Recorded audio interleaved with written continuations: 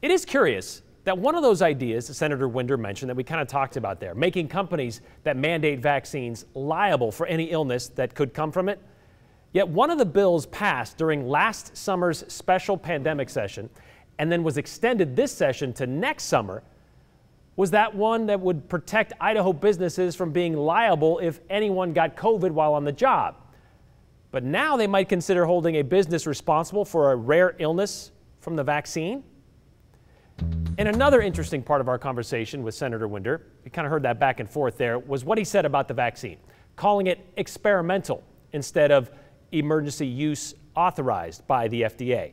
He called it semantics, but is it? Because those two meanings are very far apart.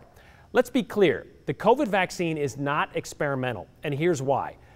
They have all been put through the standard safety testing before they were made public.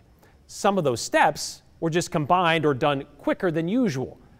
It was called Operation Warp Speed for a reason.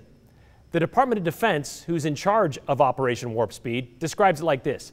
It will accelerate testing, supply, development, and distribution of safe and effective vaccines to counter COVID-19 by January 2021. Leveraging the best experts from the federal government and private industry without compromising safety, they said. So here's how that whole process works. Typically, the first 8 months of a vaccine development is just that, developing viable vaccine candidates based on the biology of the virus and other vaccines. The research and development phase, and the phase 1 clinical trials. They did those things, but they were condensed to 5 months instead of the usual 8 months. Then the phase 2 and phase 3 clinical trials were animal testing, and tens of thousands of volunteers were used to collect data. That whole process is usually the longest step and typically takes about 44 months, which is nearly 4 years.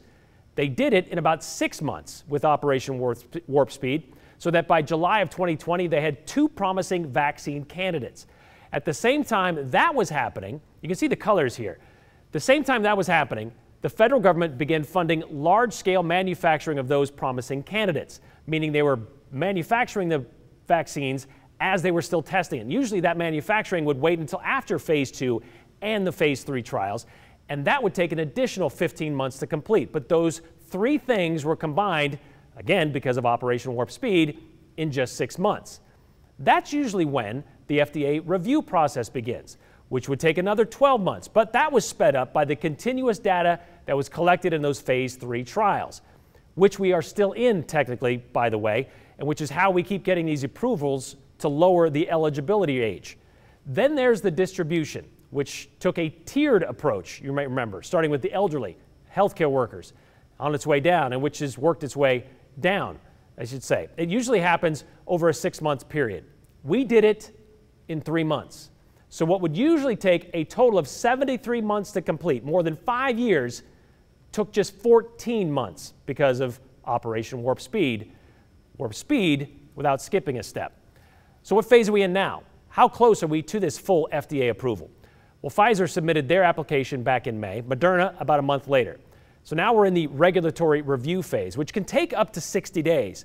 But with these likely being granted priority reviews, which means full approval, can happen by the beginning of next year, likely. And that process could also be sped up even further thanks to all the data and the success of the emergency use authorization. So no, the COVID vaccines are not experimental, and the EAU approval could actually mean they become fully approved a lot sooner than usual.